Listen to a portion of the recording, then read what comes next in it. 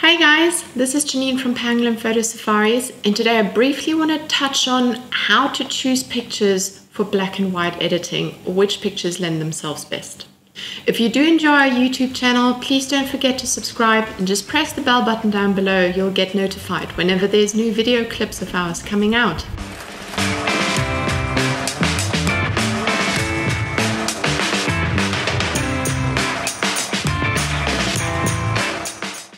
Alrighty, before we get started, I first want to say editing black and white is a huge field. Whether you shoot in black and white or do it in post-production, how you like it, it's all up to your own imagination and your own taste.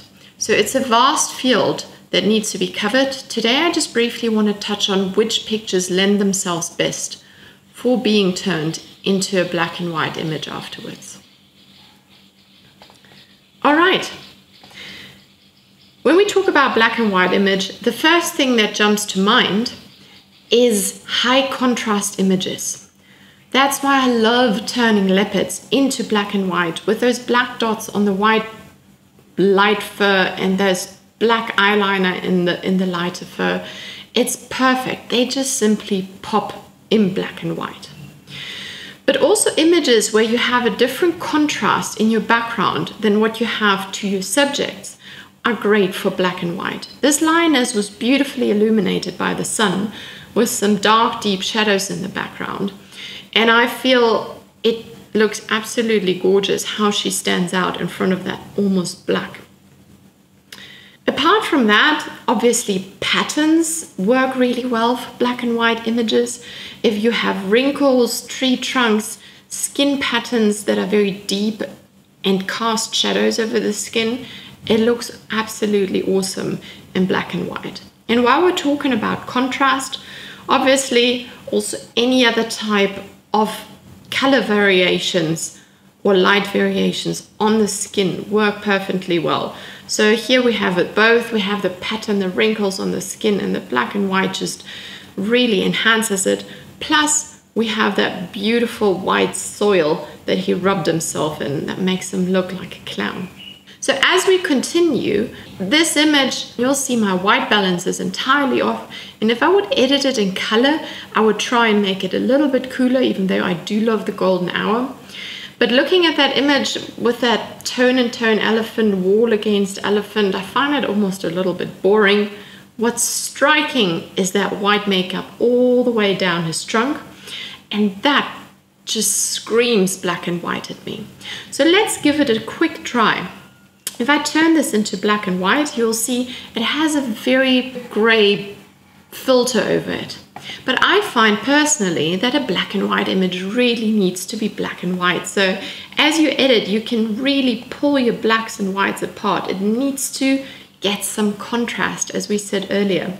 So pull the blacks hard. You can always fine adjust it by pulling the shadows back a bit again. I want to bring the highlights down here so that that white comes back out, and I need to bring that overall exposure down a little bit. He is extremely bright. And then you can choose. A black and white image works really well with clarity. The clarity just enhances the added contrast a little bit more. And here you can choose to just pull the clarity in your overall image, or be a bit more selective with your adjustment brush and adjust the clarity and maybe even the sharpness just in your subject. And you'll see how beautifully the wrinkles on his trunk come back out. I'm doing this very rough right now to save you guys time, but you get the point. He really starts popping out of the image. But not just high contrast situation per se. Also difficult light situations really lend themselves to black and white editing afterwards. If you shoot into the sun and you struggle getting details and the colors are blunt and washed out because it's the middle of the day, then black and white can really work so well. And here you need to be careful that you really make your blacks absolutely black and your shadows black. What you don't want is that little bit of detail or maybe that little bit of color within your subject. that looks quite funny. So make sure it is a proper black and white image. Same here, you always need the profile for a nice silhouette. So if I go back, you will see the initial image here already has perfectly black elephants. So if you shoot straight into the sun, this is what you get. Your shadow is really, really deep. And you'll be surprised, a silhouette such as that, you're going to have to overexpose by more than 2 in order for you to get a nice bright sky. There is nothing worse than having a nice black silhouette than a sort of eggshell or even gray toned sky. You want that sky to be really bright, to pop. And you'll see this even works halfway in color. We turn that into black and white, boom, and it's done. Super easy to edit. But you will have noticed that all these subjects were fairly far away. Sometimes you might be a bit closer and you still have the same problem. This image was shot at 12:30 during the day in really, really harsh light conditions. The sun was glaring off that little pond. I was sitting in a hide before lunch and I could really not see much of that baby elephant, but it was so cute next to its mom. So what I decided to do in this instance, I overexposed even more than for a silhouette. I overexposed by +4, and you'll see the initial raw file looks absolutely horrid, washed out.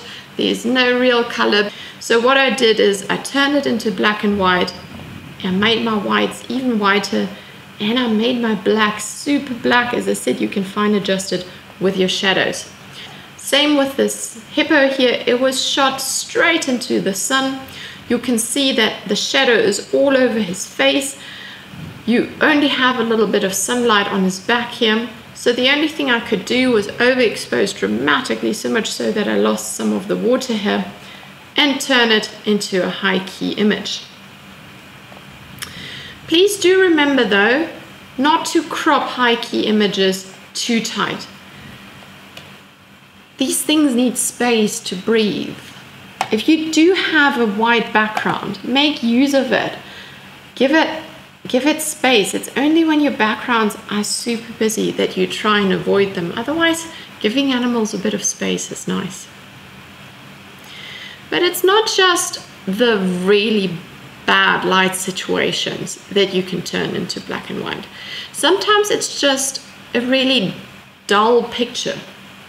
So this was, I would say, a fairly mediocre picture when I started off. I would have liked to shoot it lower, but didn't have the option to. And I wasn't quite happy with the light. However, just by turning it into black and white, it feels way more dramatic. I do have the contrast in the dog, so that also helps to elevate him. But little imperfections in photographs can be covered up so beautifully in black and white images. This image was shot way before sunrise on an extremely low shutter, and I just didn't get it perfectly sharp. You see there's some motion blur in the whiskers, there's some motion blur in the paw, and there is also quite a bit of noise happening here. So between the beautiful pattern of the tree trunk, the beautiful contrast in the leopard and the darker background, I found it looked so much more interesting in black and white than what it did initially in color. So black and white can cover up little flaws really beautifully. And talking about low light conditions, let's have a look.